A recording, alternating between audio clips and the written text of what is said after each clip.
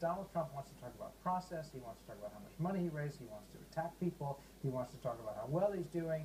He wants to talk about all these side issues. Hillary Clinton is talking about her plans, where she wants to take the country.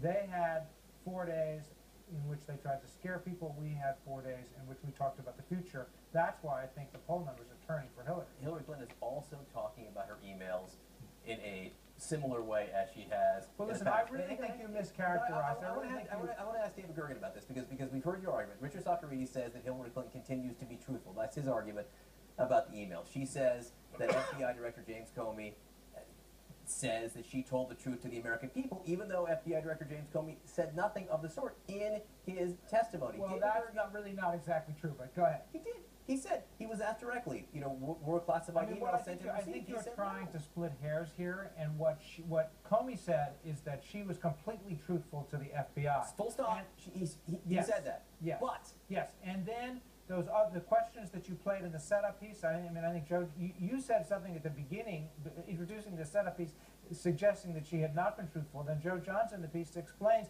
that there are some nuances here. She said twice. She said she never sent. She was very clear that there were nuances. She said two things: that she had never sent emails marked classified. Before that, she had said she had never sent classified emails. Period. And Director Comey. She lied. Lied to the Benghazi family. Let me finish. Because FBI Director James Comey said flat out she did send emails and received that were classified. I just want to have one more voice on this, Richard, because I want David to weigh in here, because you've observed the Clintons for a long, long time. You've seen the answers she's been giving this week about this, and it fits a pattern. I have a hard time dealing with it, because I do agree with you. There were clearly, just wasn't nuances. There were discrepancies. There were basic differences. David, three emails with a little marking, okay? That the FBI director said could have been very hard to have an argument with you, yeah. Well, David, but it's very hard to have an argument with you when you're not telling the truth.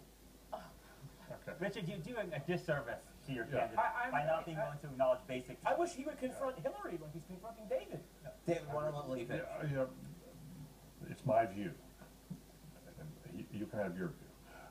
It's my view that there are serious discrepancies between what the FBI director found and what she's been saying publicly, and I think it's a fair conclusion that she ought to be much more careful in what she's saying, and what she says goes beyond what the facts support on the trail. I don't know why. Peter goes to the question, and I've had this issue with for a long time. I think Hillary Clinton is an admirable person. I think there are a lot of things about her I really admire. But I also think she has a blind spot in some of these areas, and I don't know why she can't get off some of these things. I'm going to stop right there. This is not the first time. I'm going to stop right here, Richard. We're going to leave it right there. Everyone has had a say in this discussion, and then some. I really appreciate all of you being here with me tonight.